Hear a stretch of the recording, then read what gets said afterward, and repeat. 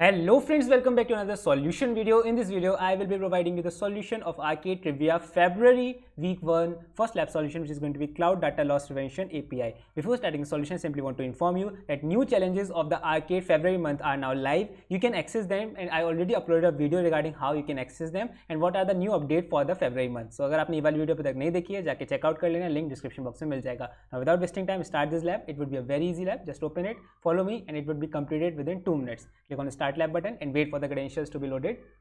Credentials are required to log in into Google Cloud console. Okay, so once you get the credentials, you need to first of all copy the password. This is the password. Copy it by clicking on this copy button, then right click upon open Google Cloud console and open it in incognito window only. Incognito window में ही open करना है, इस बात का ध्यान रखें. Email ID will be automatically pasted up, so simply click on the next button and paste the password that we just copied and hit enter. Now click on I understand button and you get logged in into the Google Cloud console. On the dashboard, we have to accept terms and condition. A pop-up will arise, so wait for that terms and condition pop-up. The dashboard is loaded. This is the pop-up. We have to accept it by clicking on the checkbox and click on agree and continue. Once you are done with this, we have to activate our Cloud Shell or the Cloud Terminal. So for that, we will click on this top right icon, activate Cloud Shell on the top right button. Okay, click on this and it will start to stabilize the connection with the Cloud Shell. So wait for it to get loaded. Click on continue button.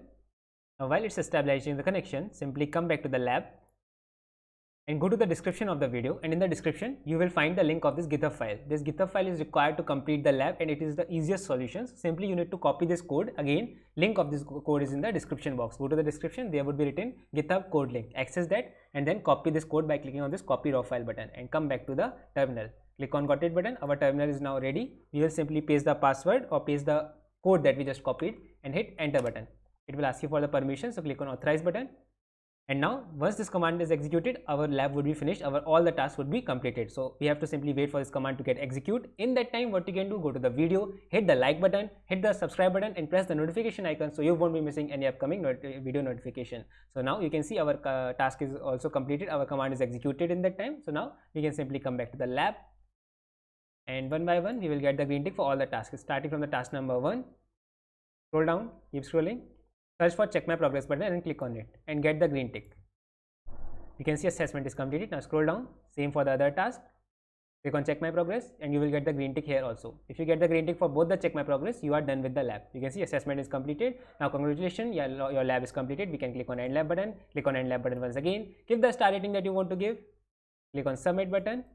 First of all, give the star rating, click on submit. Now come back to main page to verify whether we actually get the green tick in the lab or not. So scroll down, open the module and you will see that we get the green tick beside our lab. It means we successfully completed this lab. So if you like the video, make sure to hit the like button, hit the subscribe button. If you have any query, you can ask me in the comment box or on the WhatsApp group. Thank you very much. Good. Bye.